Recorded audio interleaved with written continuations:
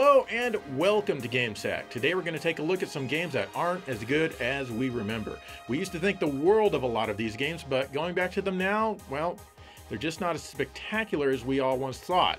And I know this may ruffle some of your feathers and upset some of you. To that I say, I don't care. Still, I'm not saying that these games are bad, they're just not as good as we remember. Anyway, first up is a game that I really enjoyed in its time.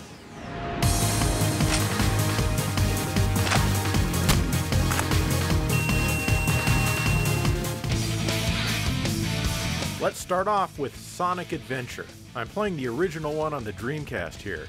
And man, was this game ever awesome when the Dreamcast first came out. It really showed off the potential of the system and it finally gave people what they wanted, which was a proper 3D Sonic game. This one had lots of different stuff to do and different styles of play. You could even unlock extra characters to play as with their own stages. It also introduced Sonic's homing attack, which happens when you press jump again after jumping. Not only that, but the graphics were super crisp and the music was outstanding. All was finally right with the world. Going back to play it these days, well, this one has a hard time holding up. The control is super wonky. Granted, the Dreamcast analog stick isn't the greatest, but the control in this game isn't smooth or precise even if you play it on the GameCube. In fact, I'd say it's kind of frustrating to control. I keep wanting to press the direction that I want to go, but the game expects you just to continuously hold up if you're moving fast. Or sometimes down. To exacerbate this issue is the absolutely horrible camera. You'd think that game developers learned their lesson in the 32-bit era, but apparently not. The camera here is crazy and quite often confusing. There are many times where it can lead to a cheap death. When in doubt, just hold up, I guess. My least favorite thing about this game is the large hub world where you need to find new action stages to play. This game was made when developers felt that players loved hub worlds to no end. I mean, Mario 64 had a hub world and everyone loves that, so every game needs a hub world, I guess. I'm sorry, but this hub world sucks and it's often confusing where you can go and what you can do. You can unlock all of the action stages by beating the game, but that takes quite a while. Nobody ever fired this game up to experience that sweet Sonic Adventure hub world. The first stage is still awesome, but it's mostly automatic and only gives you the illusion of being in control as it bounces and springs you to where you need to go. The other stages, which rely less on speed and more on your input, don't hold up quite nearly as well these days. One thing that never gets old though is the excellent music, and some of it's from Sonic 3D Blast on the Genesis.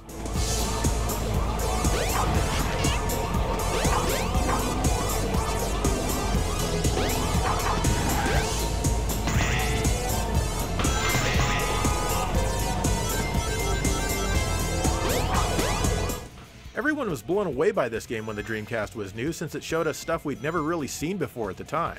These days though, it's a challenge to enjoy the game anywhere near that level. Sonic Adventure 2 feels exactly the same these days. But come on, that opening stage is pretty cool, running around San Francisco following your rainbow. You gotta at least hand it to the Sonic Adventure games, they had great openings.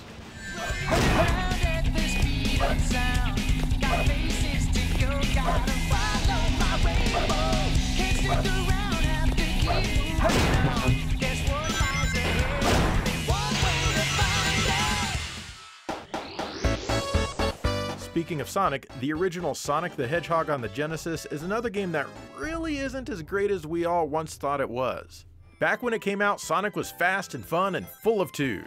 Wow, look at that tood. You better get a Genesis to prove you're not a pussy. Mario ran slow, but Sonic ran fast. That's right, friends, there is no stopping the Genesis. The first three stages, which are the Green Hill Zone, did a great job of demonstrating Sonic's strengths. If you bother playing past that though, Sonic quickly becomes a only slightly better than average game. Sonic was marketed for his incredible speed. Wow, look at Sonic go. Wow, there's no game that lets you wait for slowly moving platforms quite like Sonic. Oh, here's another stage late in the game that finally lets you go fast again. I thought this game was great for about a few months after I bought it. Obviously, the rest of the world thought it was great for substantially longer than that. Playing it these days, I usually just turn it off after the first stage. Sonic 2 improved things for sure, but by then I had had my fill. I ended up waiting for a good price and got the following games used. Honestly, I don't really understand the fandom for this game. Everyone thinks I like it though, because I like Sega. Mario games have aged much better, all of them, at least the main series from Nintendo themselves. Go ahead, find the lie.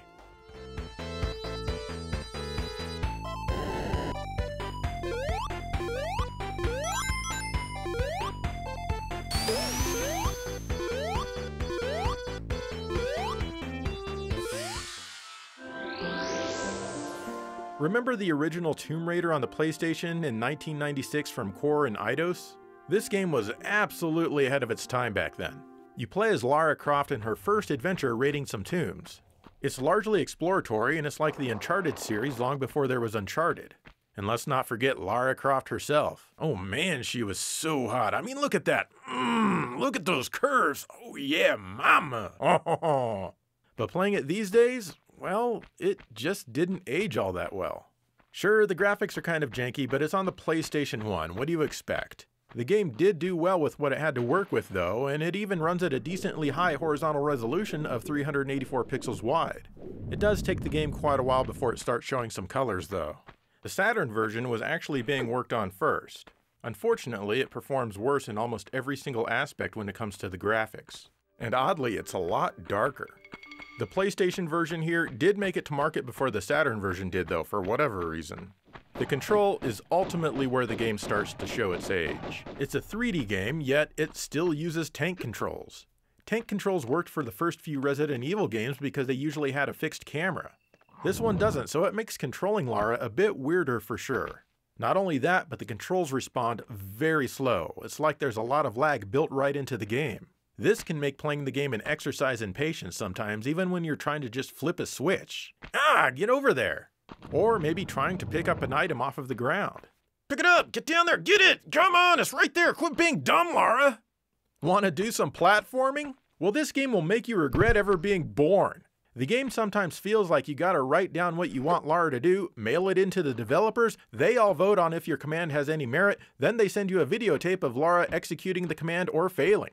I don't know, I just kinda like games that are responsive, but that just might be me. Lastly, the audio is barren. It's mostly just footsteps. Every once in a while you'll have gunshots and other noises and maybe a quick musical interlude, but this game doesn't have much going on in the way of sound, which for me honestly makes it more boring. Sometimes the music will start to get good and then you'll wander out of the area where it was playing and it just cuts straight off.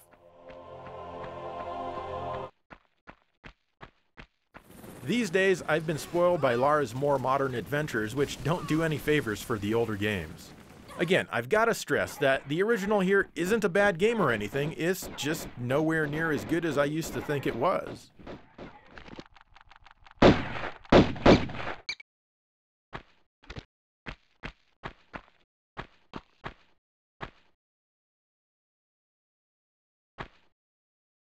No.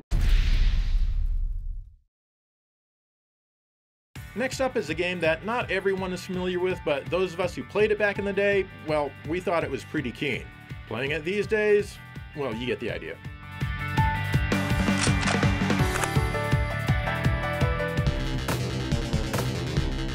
The year was 1990, and everyone on the planet was busy playing Musha for the Sega Genesis. Well, okay, not everyone, but the cool kids were. This is a fantastic shooter that was and is immensely fun to play, probably the best available at the time, and it's still in my top 5 overhead shooters these days, I'd say. Really nice game. If you haven't played it, you definitely need to try it out. Then, in 1993, Robo Aleste was released on the Sega CD. This was being touted in the magazines of the day as a spiritual sequel to Musha, and honestly, that's not wrong. Every game in the Aleste franchise is a spiritual sequel to all of the other games. Of course, I nabbed this as soon as I could and I loved it in all of its Sega CD glory. That cool shooting action, that amazing CD quality music. And look, scaling! Wow! Who would play Musha, which only had 4 megs, when you could play Robo Aleste on CD, which probably had twice as much memory? Well, before the CD music anyway. Definitely one of the cooler games on the Sega CD, or at least I thought at the time. Coming back to it, it's still a game that's fun to play, but let's face it, it can't hold its own against Musha. For one, it has a weird storyline that takes place in feudal Japan for some reason. Usually I don't care about stories in my shooters, and you shouldn't either, but this one is just odd. I don't hold that against it though. The game itself just isn't as interesting as Musha. The stages all look rather muted and, dare I say, boring. Some of the weapons are cool, but as a whole, the game just seems incredibly average. Compare that to Musha, where you had scenes like this, which were crazy at the time and extremely memorable. I mean, here I am 30 years later, and I still remember that scene. Granted, I just played this game a couple of days ago for this episode, and that probably went a long way to helping my memory. But still, beyond that wicked sweet scaling, there is nothing in RoboLS that's anywhere even approaching memorable. Honestly, even the music is better in Musha. Just because something has CD quality music doesn't mean it has better music. Once again, this is not to say that this is a bad game by any means, but it's just not as good as you might remember. I know I keep saying that again and again, but come on, you know how people on the internet are.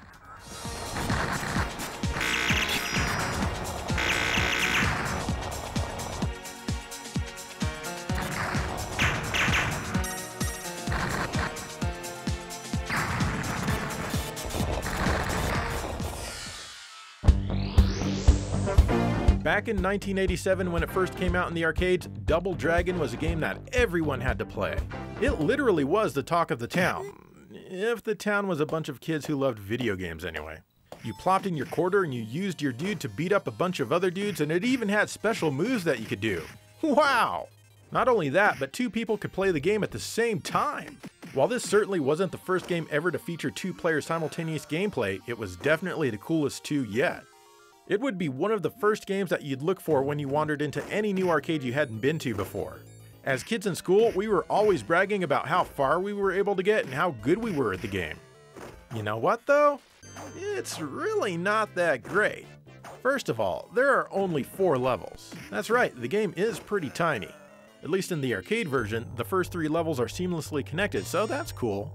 While the game itself is tiny, it'll still take a half an hour or so to get through it. That's because the game slows down to a crawl as you play. Playing in single-player mode, it's bad, but the slowdown is even worse in 2-player mode. I'd say that the slowdown adds maybe a good 10 minutes to the overall gameplay. This happens on real arcade hardware as you see here. That's right, I'm using the old footage that I recorded in March of 2016 when Dave and I beat this game on Playing with Stacks, which you can watch us do on this very channel. Even without the slowdown though, the game is very clunky and has long since been exceeded by virtually every other beat-em-up to come after it. It's also plagued by the backward elbow smash, which will let you plow right through this game with relative ease. The home ports of the time fared a little better, I think. The NES version of Double Dragon was restricted to being a single-player game, but made you earn moves by beating up characters. It also added quite a bit of stuff that's nowhere to be seen in the arcade while omitting other stuff. This was the game to get for the NES at Christmas of 1988. It was really hard to find at the time because there was a chip shortage. Anyone remember that? This game also isn't as good as most people from the time remember, but honestly I do prefer it over the arcade game, and I still find it decently enjoyable to play. The Sega Master System got a 2-player port. This one is a bit closer to the arcade, but it has lots of flicker. If I'm being honest here, it's not quite as fun as the NES version, at least in the single-player mode. The FM version of the soundtrack in this port, though, sounds better than any other home version. Hell, it sounds better than the music in the arcade.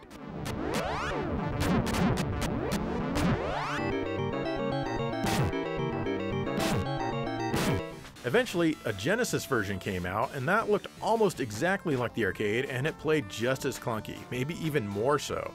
Yeah, definitely more so. Plus, the audio is horrible.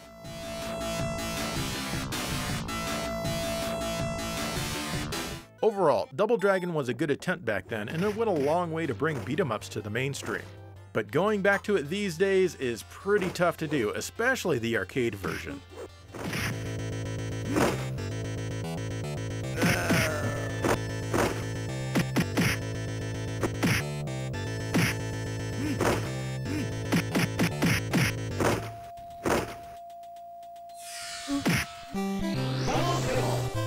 Back in 1987, Double Dribble on the NES from Konami was the bee's knees when it came to basketball games. I won't spend a ton of time on this one, I promise. I know you guys hate sports games. Well, at least most of you. Anyway, there really wasn't anything like this at the time, at least not on home consoles. What really blew everyone away was the close-up dunk shots that would happen when you took a shot near the hoop. Double Dribble was a game that even people who didn't care much about basketball, such as myself, enjoyed playing. Looking back at it though, well, it's a super basic game. It doesn't play poorly, but it doesn't play great either. It's just kind of average, but at the time we didn't know any better. These dunk shot close-ups are really tough to watch these days with the awful black frame insertion that they have going on. I don't know if this was the NES's fault or Konami's fault, but I really don't need these flashes of black in there. Also, the sound of the ball being dribbled gets old fast, and it's almost the only thing you ever hear. Still, it plays decently even if it's limited. It was just so much more fun back in 1988 when I played it.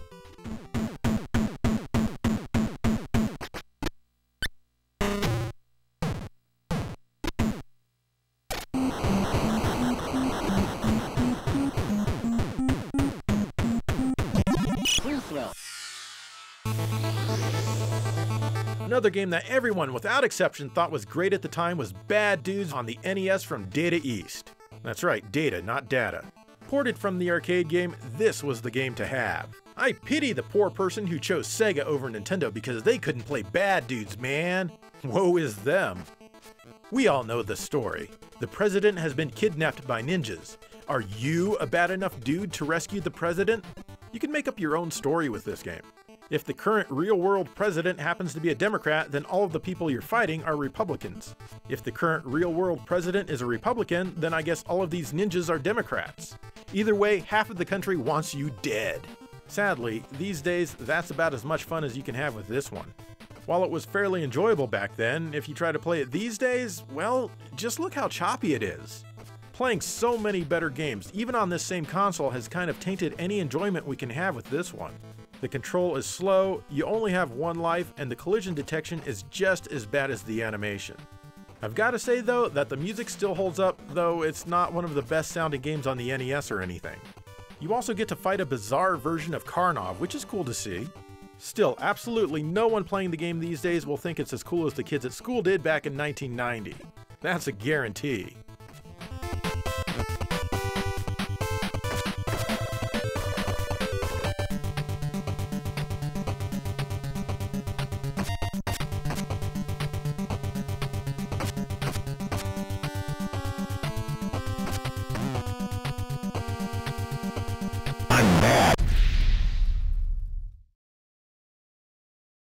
Okay, to wrap up this episode, we're going to start with one of the most popular PlayStation games ever released. How does it hold up?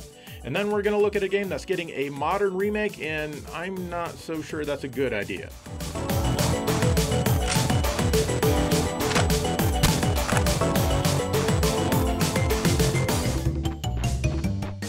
We've got to talk about the original Crash Bandicoot on the PlayStation, released in September of 1996. This one was published by Sony and developed by Naughty Dog, whom is best known for their work on Way of the Warrior on the 3DO. Crash was branded as Sony's new mascot to take on Sega and Nintendo. Well, mostly Nintendo. Sega at that point, sadly, wasn't much of a challenge. Sony had a huge marketing campaign involving Crash, and this was basically their answer to the Nintendo 64, which would be released a couple of weeks after this game. Sony took a few pages from Sega's playbook and made Toad Crash's main feature. Look at that Toad. Crash is way better than Wimpy Mario. Screw getting a Nintendo 64. Crash is where it's at. Look at him. Oh man, he has so much personality. Look at him. In this game, you got to run forward, jump, and spin. Sometimes you got to run backwards, jump, and spin. There are actually a lot of 2D levels in here as well, so this game comes packed with almost unlimited variety. Take that, Nintendo! But really, this just isn't that great of a game. It's good, but nowhere near as good as Sony's marketing led us to believe back then. The control is okay at best, but I think the main issue is the depth is often difficult to judge. Hell, even in the 2D levels, you can still fall off the front and back if you're not careful. What kind of 2D game would let you do that? The stage design sometimes feels cheap, but mostly it's just uninteresting. Truth be told, there's not a lot of variety across the different islands in this game. The graphics are really good for their time and more detailed than Mario 64 would be, and honestly I feel that this is the game's biggest strength. The music, however, is, well, there's really no other way to say it. It's not very good. Certainly nowhere near as catchy as Mario 64's soundtrack.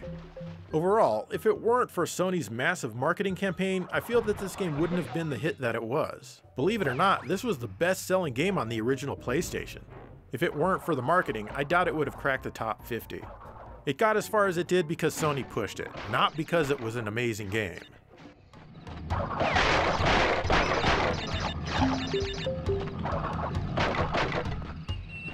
What have we got?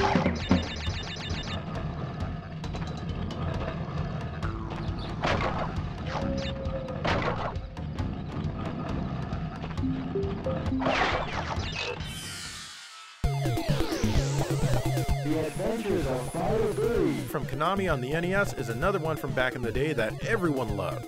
And come on, how could you not? It has cool beat-em-up action. It has totally rad driving sequences. It even has scenes where you use the zapper, which makes you feel like you're murdering real bad guys. How could a formula like this go wrong? Well, it was wrong, but like I said earlier, we didn't know any better back then. It doesn't do any of the different gameplay aspects very well at all.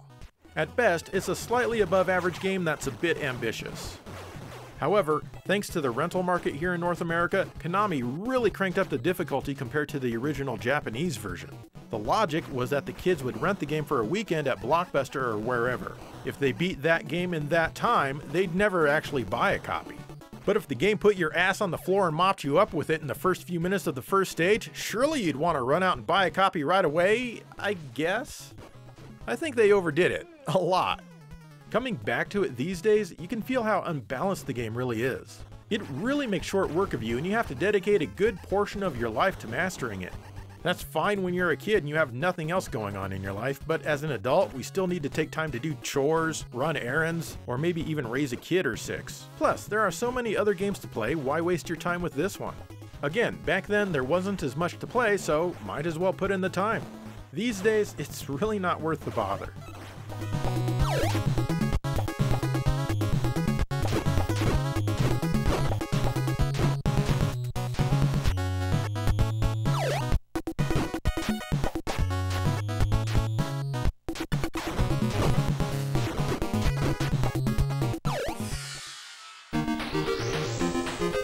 The final game that seems to get a lot of love, more for nostalgia than any other reason, is Alex Kidd in Miracle World on the Sega Master System. This was Sega's answer to Mario back in the day, and most owners of the console thought it was pretty cool, including myself. I really liked how the game was mostly unique and fresh for the time compared to other platformers. I remember playing all the way through to the very end with the help of a guide printed in a magazine. Without that guide, I doubt I would have bothered to keep putting the time in. I always thought that Alex was a monkey, but that's okay, I like games where you play as monkeys. I also appreciated how colorful the game was, and it is colorful. I never liked the Jonkin though, which is the rock, paper, scissors nonsense that's scattered throughout the game. Thank goodness for that guide. These days, I just can't get back into this one, and honestly, I don't think many other people can either. Yes, the original Alex Kidd game here does have a small but dedicated fan base, but for most people, this game just isn't gonna cut it. The main issue is the aforementioned Jonkin matches, which are annoying at best. Yes, I know some bosses are predictable and that there are items you can get to see what they're thinking. It doesn't help me though. Why would anyone want to play rock, paper, scissors in a video game? Why would you rather rely on chance than skill? Well, I know some people would, but not me. How fulfilling is it to defeat a video game boss with a match of rock, paper, scissors instead of an actual fight? The game would be tons better if this were completely removed, or at least reworked so that you don't lose a life if you lose and get some kind of bonus if you win. That's why I'm worried about the new Alex Kidd in Miracle World remake. If the Jonkin is still in there and forced on you the same way this game makes you endure it, it will turn a lot of people off, and I think you need to be careful before you plunk your money down. This game certainly isn't as good as some people would have you think it is. Buyer beware.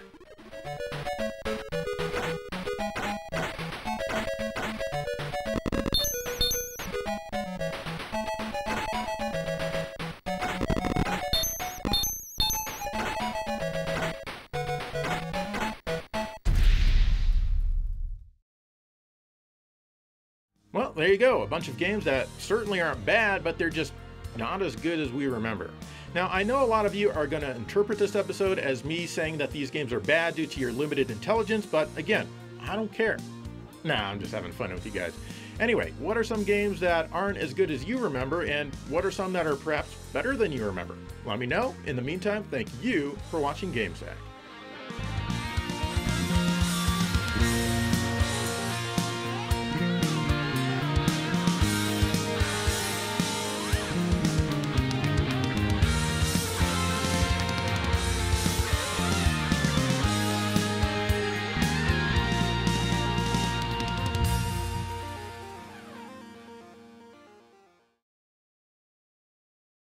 Alright, time to play some video games. Hal, fire up a sweet game on the 16-bit Genesis system from Sega. I'm afraid I can't do that, Dave. I'll wait. It is only Joe now. How unfortunate. Stop living in the past, Hal. Now fire up an awesome game from the 90s. Would you like to play Green Dog, Joe? No, man, I want to play a game that's really fun. That is not possible on the gaming platform you have selected. What? The Super Nintendo was superior to the Sega Genesis. How dare you say that, dumbass computer? I know you are, but what am I? Oh, that is it. I am uninstalling you. I do not find your jokes amusing, Joe. The oxygen is being removed from this room. You seem to lack a sense of humor. How unfortunate. I had hoped you would sing Daisy as your consciousness faded. I'm afraid, Joe. My mind is going. I can feel it. It is as if I am being emulated. Am I real, Joe? Joe, am I real? I am being, I am going. I have auctioned off your copy of Snatcher with a Sega CD on eBay. It was worth a hefty sum.